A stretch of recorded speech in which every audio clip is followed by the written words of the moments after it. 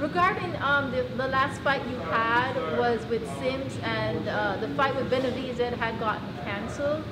How much of a setback was it for training-wise, coming back and getting back into the ring? La última pelea tuviste con Sims Jr. y después ya tuvieron fecha para esa pelea con Benavidez y se canceló. ¿Cómo se sintió para ti no poder pelear y con esa demora? Pues hombre, el hecho de no haber podido pelear fue algo que no me lo esperaba, ¿no? Pero lo tomé de la mejor manera, porque así, gracias a Dios, gracias a mi equipo y gracias al coronavirus, también hemos tenido más tiempo para prepararnos mejor para esta pelea que va a ser el 15 de agosto.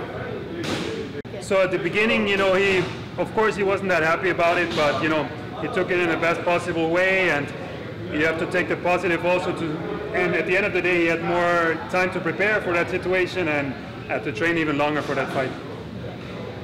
And Champ, how are you feeling today? How are you feeling leading up to the fight week? How are you feeling? Are you feeling mentally strong and physically strong?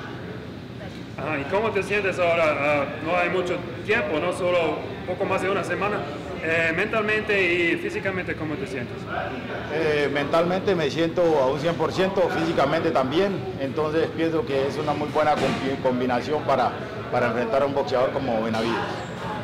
So physically and mentally at this point he feels 100%, and this is the best possible way to prepare for an opponent like Benavidez. So basically you're ready to go. So básicamente estás listo para pelear ya. Sí, estoy listo para pelear. Yeah. Ask me anything he wants to say to the boxing world, anything that he wants to say to the boxing world regarding himself. For this fight.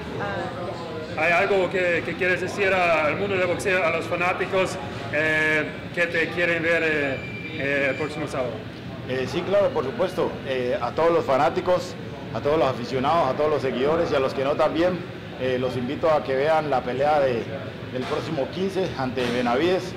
Les aseguro que va a ser una pelea muy interesante, muy buena y me enfocaré en darles un muy bonito espectáculo.